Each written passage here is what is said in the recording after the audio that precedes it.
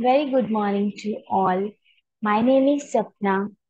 I am working as an assistant professor in CSC department, Maharaja Agrasen Institute of Technology in Maharaja Agrasen University, Baddi. Today, I will be delivering lecture on the topic role of soft computing in data mining and web mining. So, for understanding what what is the role of soft computing in data mining and web mining, let us first go through a few contents that we will cover in this lecture. Number one, introduction, then we will know about what data mining is, then the software techniques, soft computing techniques, then data mining through soft computing methods, and those methods will include fuzzy logics, neural networks, neuro-fuzzy computing, rough set, genetic algorithm, and also web mining through soft computing. So we will study these methods and these computing algorithms. Okay, so first of all, it is seen in over the last decade that there is explosive growth in the information available on the World Wide Web. It is a lot of information and data. So the rate at which such data is stored is growing at a phenomenal rate, due to which the traditional ad hoc mixtures and methods that are of statistical techniques and data management are no longer sufficient for analyzing this vast collection of data. So we have to use some advanced tools to analyze this large data. Okay. So we also know that raw data is rarely of direct benefit unless until the data is converted into some organized informative information or knowledge. It is of no benefit. Hence, raw data is rarely of direct benefit. So data mining is increasingly important branch of computer science. It examines data within order to find and describe patterns. So to analyze such number of data or such a large data, we will use a technique, data mining. It is identifying and describing, examining the patterns in between those data. So first of all, let's see what data mining is. It examines data with an order to find and describe patterns. Everything in this world is logical and has some patterns. The way it is predicted, the way it exists, everything has some patterns. So data mining examines that pattern and find them out. It extracts previously unrecognized information from the data. It is just like a bunch, if we have a large number of data and it is not recognized, that means it is not analyzed, it is not examined, observed, then there could be found more and more information from that data. So data mining is a very practical discipline within many applications within business, science, and government. Its application could be targeted market, web analysis, disease diagnosis, and outcome prediction, weather forecasting, credit risk, loan approval, and many more, which includes fraud detection and terrorism threat detection. Data mining could be used for all of these applications. So, as we all know, the data is stored in databases. So basically, when we are talking about data mining, we are mining the databases. For database mining, we also call this database exploration and knowledge discovery in databases. Now, what is knowledge discovery in databases, also abbreviated as KDD? So what does this do? You can see there is a block diagram. First of all, we have raw, very large raw database, and then that data is sent to the next block, which will perform data mining on the data. Number one, we will do data cleaning, then data condensation, then dimensionality reduction, and then data wrapping. Now that raw data is processed now. Right? So the pre-processed data is then fed to the next block, which is machine learning soft computing. Soft computing includes these computing methods, just like GA, that is genetic algorithm, MN neural network, FL, fuzzy logics, RS subset. So all of these computing algorithms could be used on the pre-processed data. Then classification of that data, then clustering rule, then we will generalize that. So generation for that. Then after executing this block, we will have some mathematical model of that data, or we can say we will get some patterns of that data. Then those patterns that are extracted from the large amount of data are now converted into patterns. But what we understand is a normal language, a linguistic language. So the data that is extracted should be now represented in a understandable language. So next is knowledge representation, then knowledge extraction and its evaluation. After representing this, we will have some useful, interesting visual knowledge from that very large raw database. So this is a process in which data mining works, and our algorithm, our soft computing will work in the third block. Then the pre-processed data is fed to it. It will discover, or it will make imprecision decisions too. So this KDD technique perform data analysis and may recover important data pattern and contributing greatly to business strategies, knowledge bases, and scientific and medical research. This KDD consists of iterative sequence of following steps. So there are a few steps. We have also seen this by the block diagram we were discussing earlier. Okay, so iterative sequence for these are, number one, there will be understanding of application domain. So every application is created on basis of to solve some problem, right? So to solve that problem, we have to understand the domain of that application. What is its needs and what solution we are providing to it. Number one. Then number two, we have extracting target data sets. In a large number of data, we should not rendering for data sets. It should be targeted one. So we will extracting target data sets, extract data target data sets, and then data cleaning and pre-processing of the data, and data integration, reduction, and projection, and choosing function for data mining. Then data mining will be performed and interpreting that data. Okay, I hope you now know what knowledge discovery within databases is.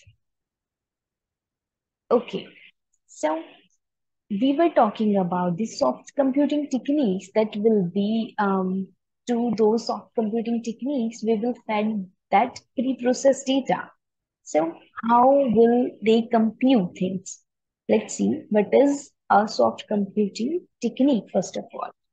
Soft computing is an emerging approach to computing which parallel remarkable potential of human mind to reason and learn within an environment of uncertainty and imprecision. Now, what does this mean? As we all know, our human brain has neural networks in it, has neurons. So, our reasoning capability is much more than a machine. We can think about the uncertainties and imprecisions, and also make discussion or also make decisions on that basis. So, soft computing enables those machines to make decisions in a certain way that it can reason or learn within that environment of uncertainty or imprecision. Okay, so we have a few computing paradigms that are in soft computing. Number one is neural network, number two is fuzzy logic, and number three is genetic algorithm. So, soft computing uses hybridization of these techniques. Now, what this word is, hybridization.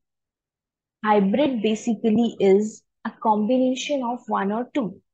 So, if we combine these um, paradigms or techniques, then we will have a hybrid system. A hybrid technique would inherit all benefits of constituent techniques. A hybrid system is an intelligent system that is framed by combining at least two intelligent technologies like fuzzy logics, neural network, genetic algorithm, reinforcement learning, etc. Basically, hybrid system is a combination of any of two of these or more. Uh, every paradigm has some advantages and some disadvantages also.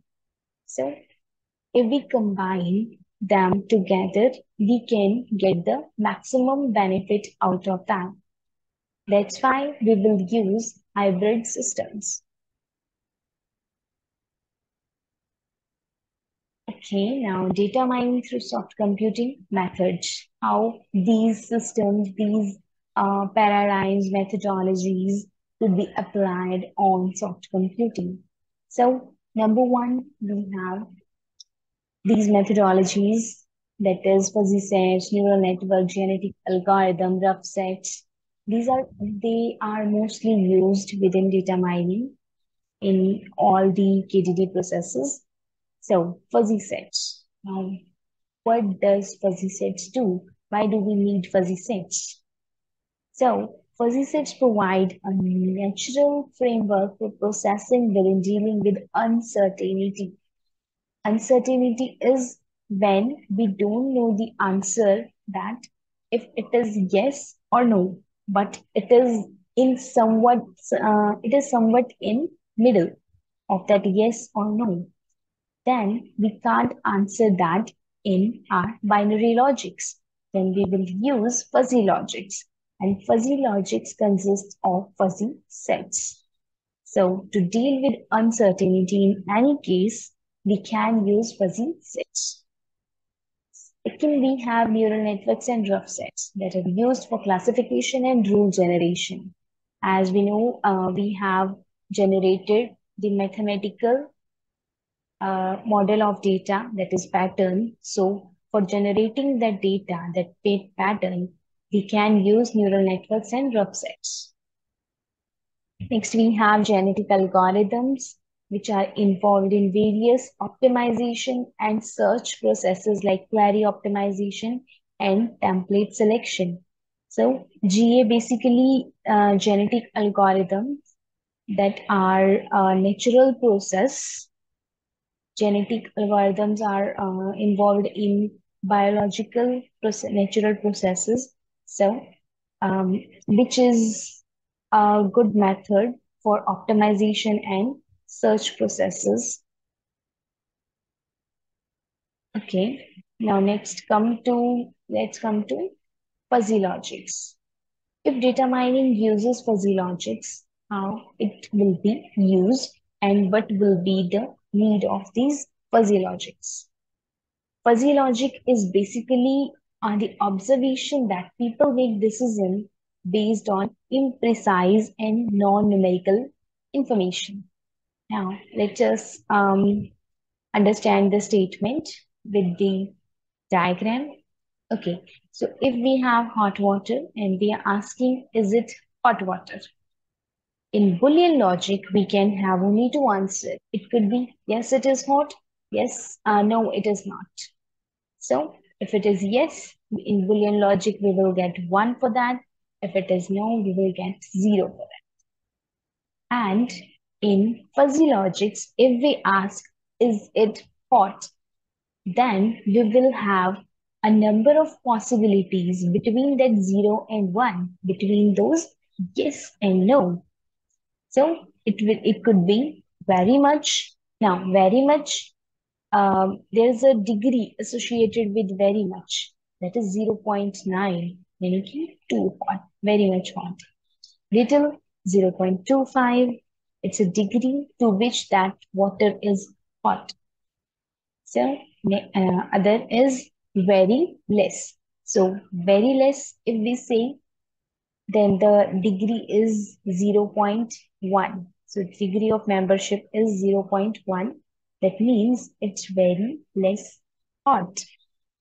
So fuzzy logics provide us decisions based on the imprecision and non-numerical information. Okay, so there are two concepts that fuzzy logics within fuzzy logics that play central role for this. Number one is linguistic variable, and number two is if-then rule. So what linguistic variables are? These are those values that are words or sentences. We can see the example for this. And if-then rule within which antecedents and consequents are propositions containing linguistic variable.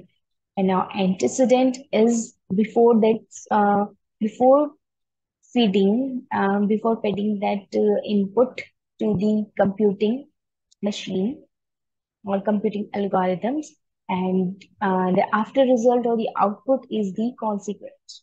You can say antecedent is nothing but the input, and consequence is the output. So for example, we have, if temperature is very cold, then stop fan. It is for a fan regulator. If temperature is very cold, then stop fan. If temperature is cold, then turn down fan. If temperature is normal, then maintain level. If temperature is hot, then speed up fan. So these, as we can see, there is no else. There is no place for else, because it could be that it could be it might be cold and normal at the same time. Yeah. So for this, there should be some condition in else. So to get to that decision, we should have some else rules. Okay. Then we have data mining through neural network. Data mining through neural network. Data mining is an information processing paradigm that is inspired by the human nervous system. As we know, our human nervous system is made up of neurons, and those neurons are interlinked with each other, and the signals and the information is transferred in between them. Those neurons are interconnected with each other. So just like human, there is an artificial neural network that will help to take decisions just like human. Okay, neural network helps in mining large amount of data in various sectors, retail, banking, bioinformatics, and it uses neural network to harvest information from the large data sets from data warehousing organization that will help in decision making. Right? So, neural network, the neural network that you can see is multi feed forward neural network. So, multi-layer feed forward neural network. In this, we will have three layers. You can see first is the input layer, this one. Then we have hidden layer. Then we have output layer. So neural network works in this sense. The input layer will pass information or the data to the other layer, which is the hidden layer. And then hidden layer will further pass that data to the output layer, or hidden layer could have many more layers, will also be multi-feed forward neural network. Okay, these you can see a ray coming from this node to this node. So these rays carry some weights over them, and which will be calculated and adjusted according to the learnings. Then hidden layer, the main thing is the output of this input layer will be the input of this hidden layer, and the output of this hidden layer will be the input for the outer layer, and then we will get some output. So it shows basically the learning technique, how the neural network or the neurons learn. And data mining could be used for this to identify some pattern and make decision. Artificial neural network based classifier is used in this system. A feed forward multi-layer network is used, and BPN, that is back propagation algorithm, could be used for training or for learning. Um, as we can see, there are three layers: input layer, hidden layer, and output layer. The VPN signal flow would be within feed forward direction, but error is back propagated and weights are adjusted up later to reduce error. We can, first of all, we will have a feed forward, that is just like I was saying, input layer will have some output that will be the input for hidden layer, and the hidden layer will have some output that will be the input for outer layer. So BPN, when we reach to this output, after getting output, we'll compare this with the target values. If the target values, if it is equal to or approximately equal to the target values, um, then we will stop this. But if not, then we will backtrack the system. Then we will backtrack this and adjust the weights so that we will have minimum error here in the output. That error curve is modified according to the gradient of error, which points within direction of local minimum. Okay, so next we have data mining through neuro-fuzzy computing. As you can see, it's a combination of two, that is neural network and fuzzy systems. We have studied both, so you will have some understanding of the neuro-fuzzy computation. It is basically a hybridization of these two techniques. It enables one to build more intelligent decision-making systems. The rule generation aspect of neural network is utilized to extract more natural rules from fuzzy neural networks. You can also see examples of these neural trained fuzzy systems. Number one, we have the Laboratory for International Fuzzy Engineering Research, that is in Yokohama, Japan, has a back propagation neural network that derives fuzzy rules, and the system has been successfully applied to foreign exchange trade system with approximately 5,000 fuzzy rules. And Ford Motor Company has also developed to enable fuzzy systems for automobile to control their speed or idle speed controlling. I hope you get the basic idea on the neurofuzzy computing. Next, we have data mining through rough sets. Now, what rough sets are? They are much similar to fuzzy sets. Um, The approach to discover structural relationship within imprecise and noisy data. They are, as you can see, rough sets and fuzzy sets are complementary in generation of classical sets. They offer mathematical tool to discover patterns hidden in data. Could also be used for feature selection, extraction, data reduction, decision rule generation, and pattern extraction. Identifies partial or total dependencies in data, which is the most important thing, the dependencies between the data. So offsets could be used to find that dependency. It eliminates redundant data. Redundant is a data that is repeated again and again. Give approach to null values, missing data, dynamic data. Dynamic is the data that keeps on changing. So for such data, we can use rough sets. Then we have data mining through genetic algorithm. Genetic algorithm, which is based on natural selection.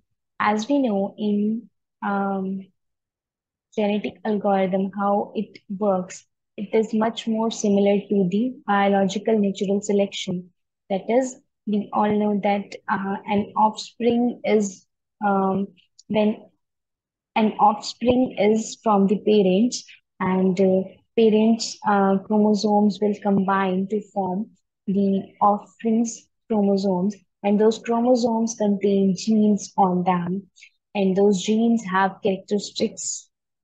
So while choosing between two genes, there is an algorithm applied by the natural selection. There is an algorithm. That algorithm is used in general to find solution, to optimize the solution, or to select something out of large number of data. So we can use genetic algorithm in that way. It is a research-based optimization technique based on the principle of genetic and neural selection. GA optimizes a fitness function. It believes in a theory that survival of the fittest. So survival of the fittest, the one with more healthier function or having more fitness function value will be optimized or will be selected. Corresponding to preference criterion of data mining to arrive at an optimal solution using certain genetic operators. And knowledge discovery systems have been developed using genetic programming concepts. You can also see there's an example of this KDD system, that is Meson system. Now, and there is another topic, that is web mining. So we have seen data mining, and we can use soft computing in that. In similar way, we can also use soft computing for web mining. Now, web mining is application of data mining technique to discover interesting usage patterns from the web data with in order to understand and better serve needs of web-based application. So, in this generation of internet, world wide web, there is lots and lots of data online, and to get the best out of that data, there should be web mining. Web mining could be done to do that. Usage data captures identity or origin of web users along with their browsing behavior at a website. Now, this web mining can be viewed as four tasks. Number one, information retrieval, the source discovery from where we get that data or the information. The information selection, now that extraction and pre-processing of that data. Then there, that its generalization, then analysis of that information, then it will reach to us. So web mining basically performs the same thing that data mining does. It is on web-based application just, and we can also apply those soft computing techniques, that is neural network, genetic algorithm, fuzzy logics, rough sets on web mining that will be on the data which is available online. I hope you get the role of soft computing in web mining and data mining. Thank you so much.